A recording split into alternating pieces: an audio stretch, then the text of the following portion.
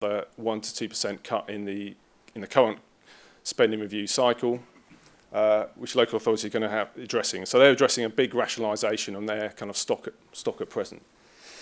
But they're looking at ways of how do they actually utilise their current facilities and future facilities in a better way, getting more people through that door. So that's an opportunity. We'll talk more about those later.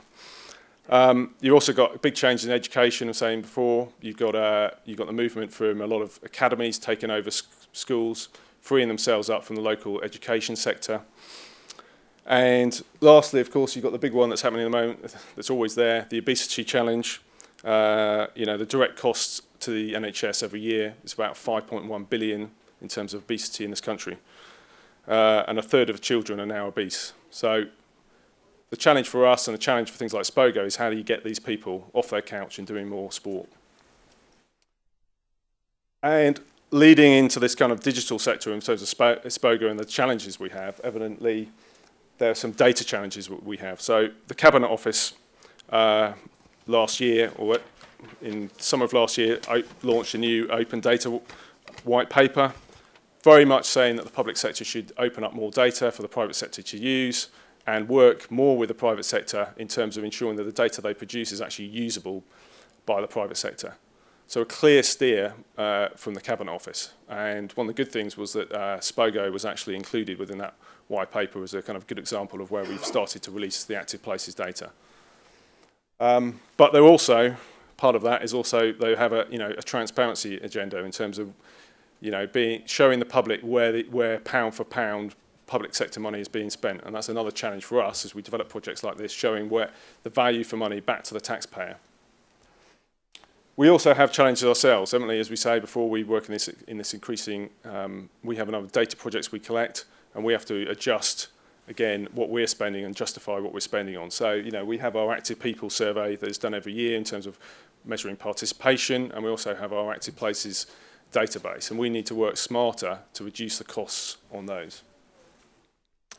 And of course, we do have a new strategy that we launched last year, and we are looking for new ways that we can actually measure participation and greater insight into how people are participating in sport, and also measuring our national governing bodies. And so that's a challenge for us, but it's also an opportunity around the Spogo project. And now I'm going to introduce Charles Johnson, who's actually going to talk through the new strategy and talk a bit more about how we're meeting these challenges and talk through how Spogo fits into this.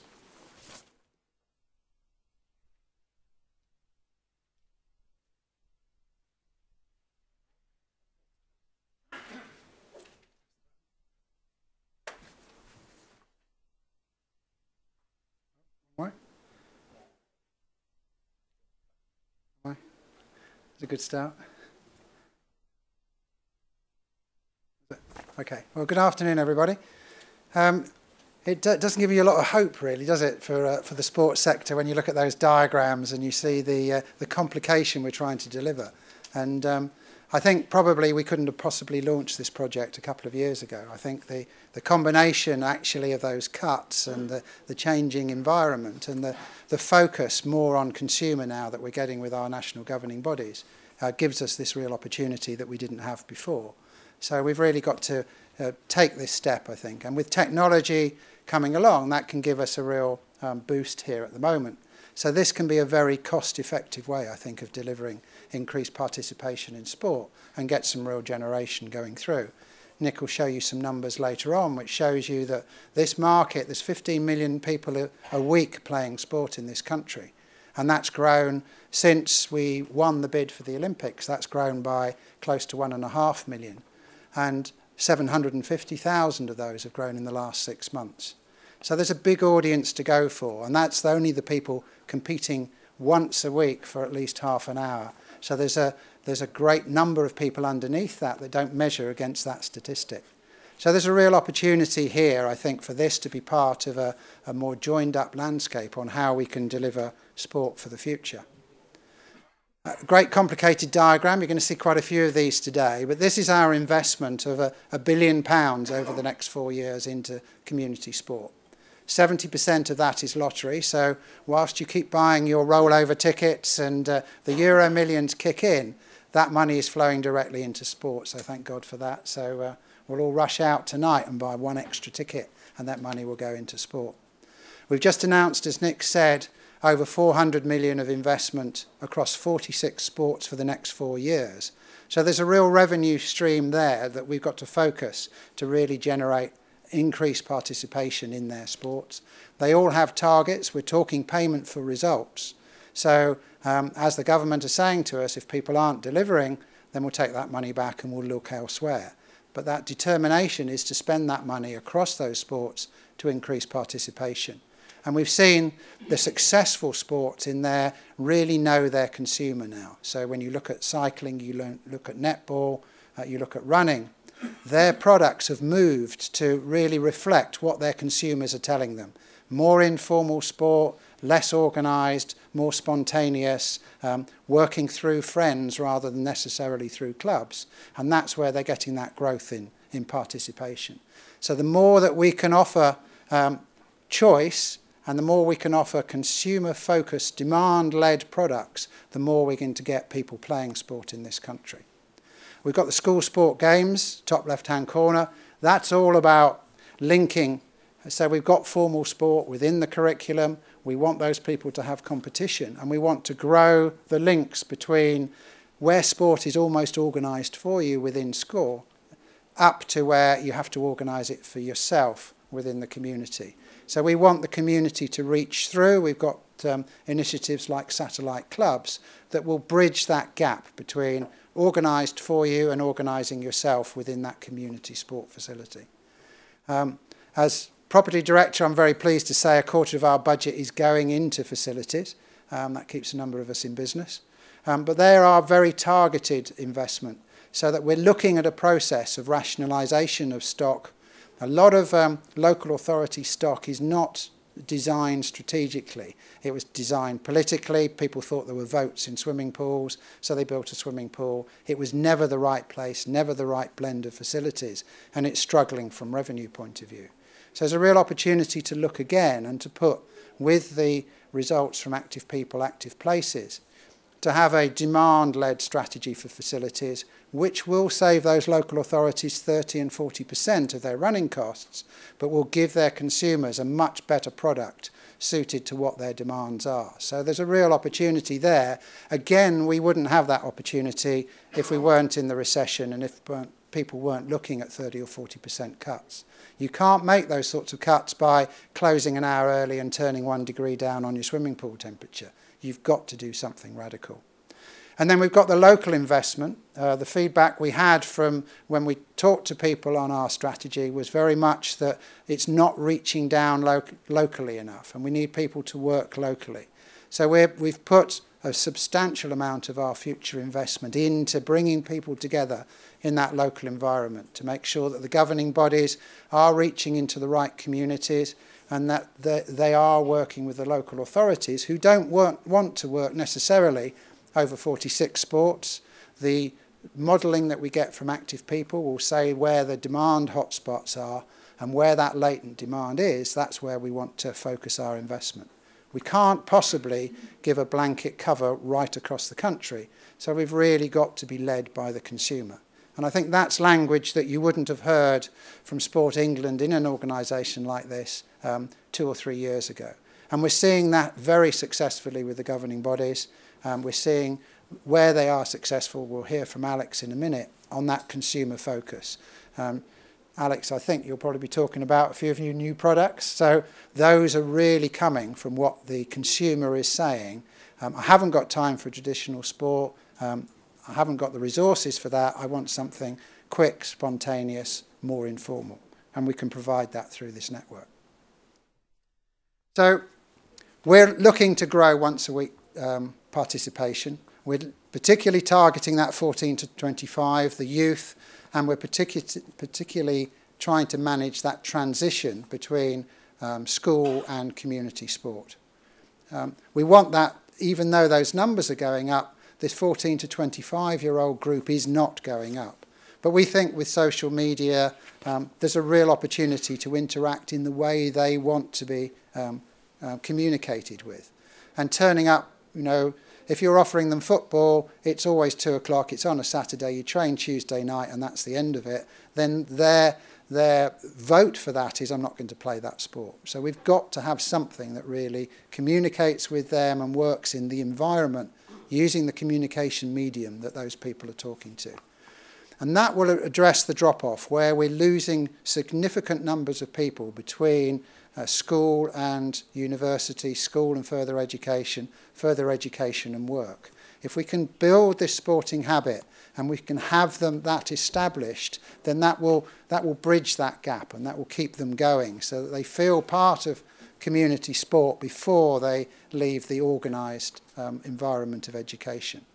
And we really need to target people with disabilities, and we really need to grow the talent pathway so that we've got a better pool of people feeding in to the elite that UK sport focus. So we can rise to that challenge of even more medals for Rio when it's not a home games.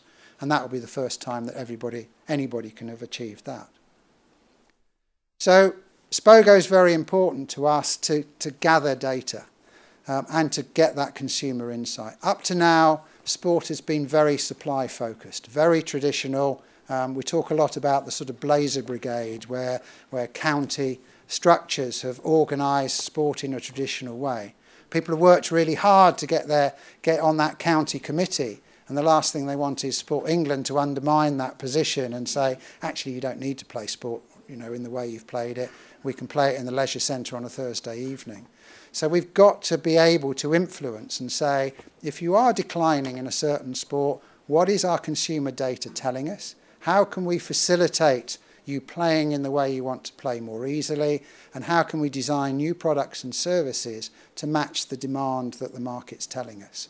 We can then feed that back out into our key investments so that when we are investing in sport, we're investing in some way that we know is what the consumer wants, and we're likely to get a good return on that investment, not only for ourselves but our partners across that very fragmented delivery system that Nick spoke about. So the priority really targets for spogo. We really want to start with people that are interested in sport.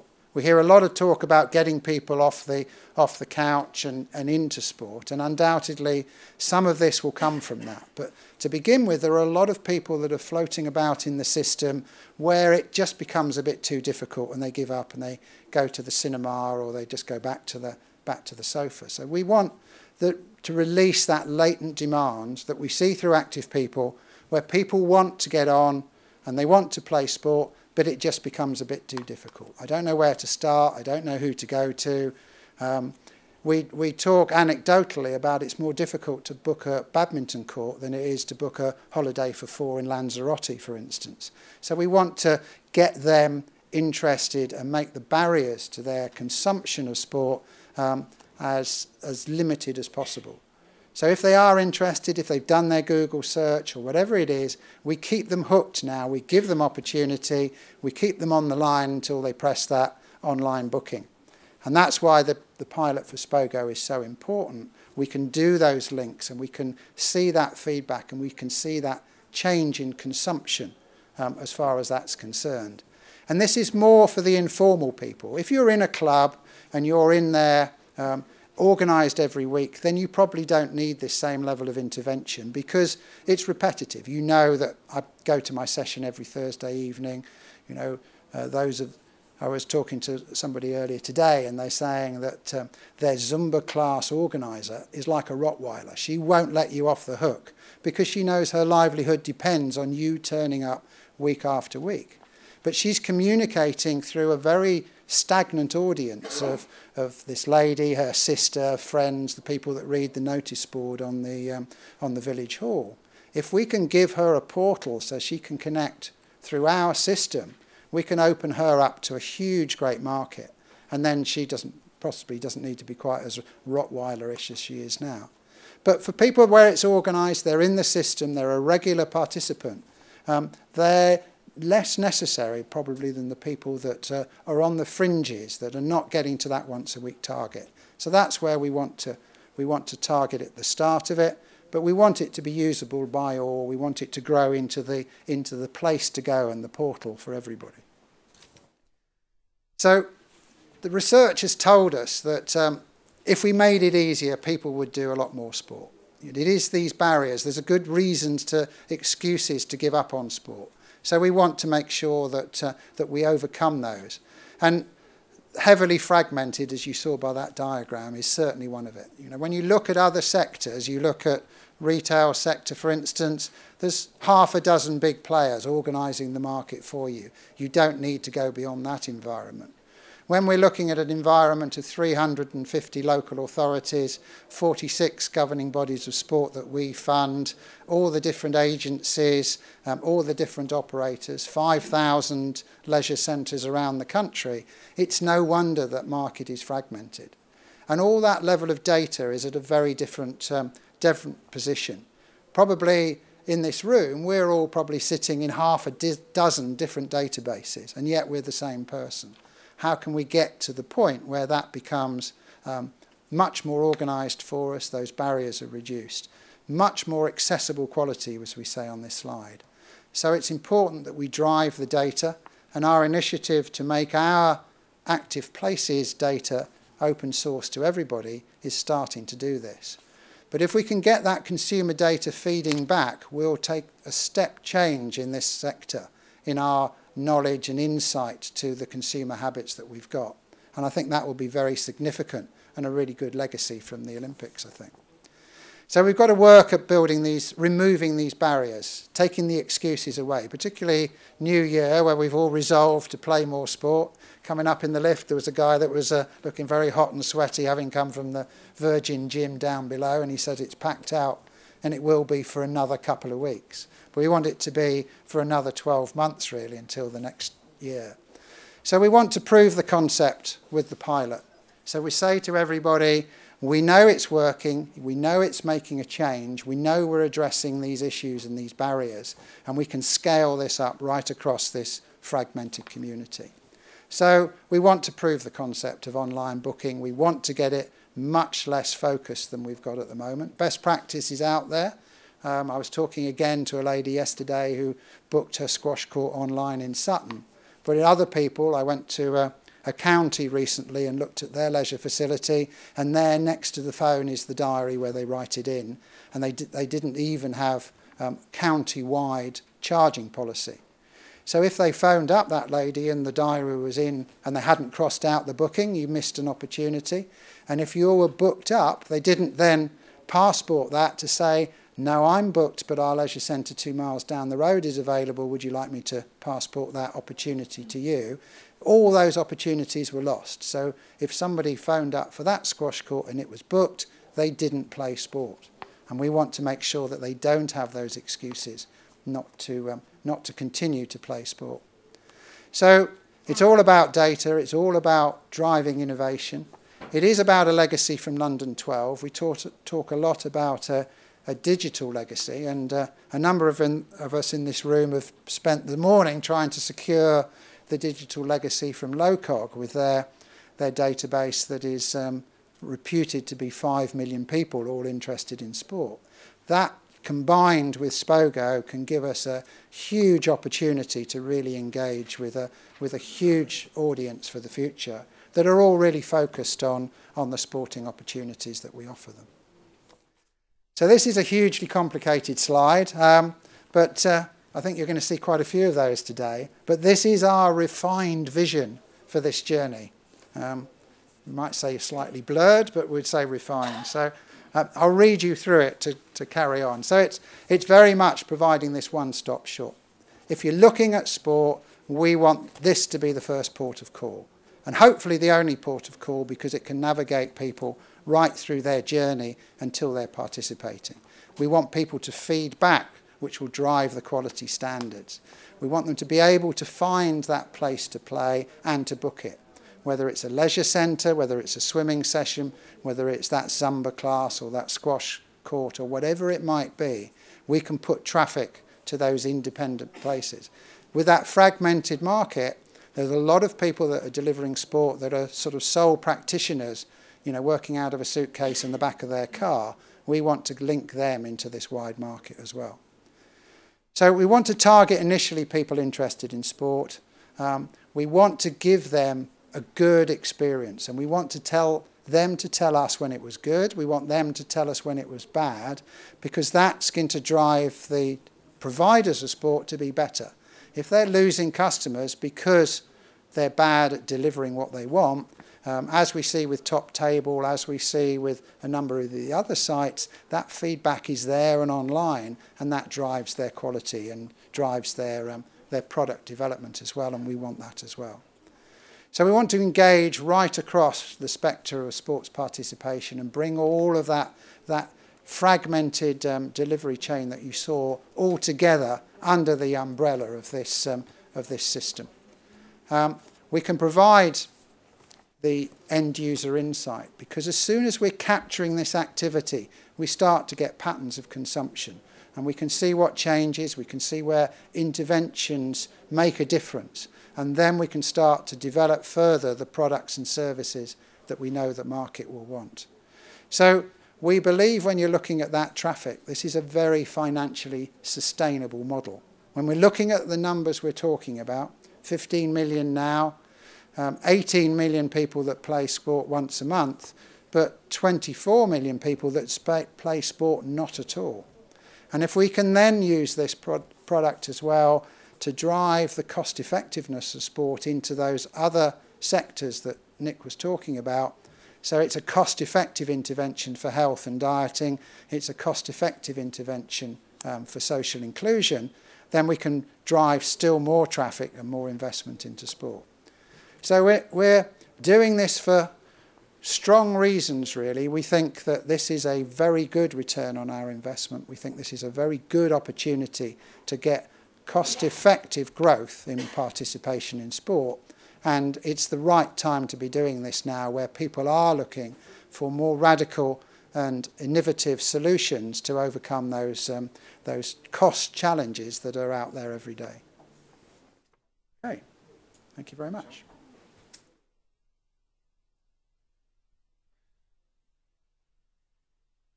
Thank you very much, Charles. I'll now introduce Richard Peary from the Spogo team, who's now going to talk you through the pilot project.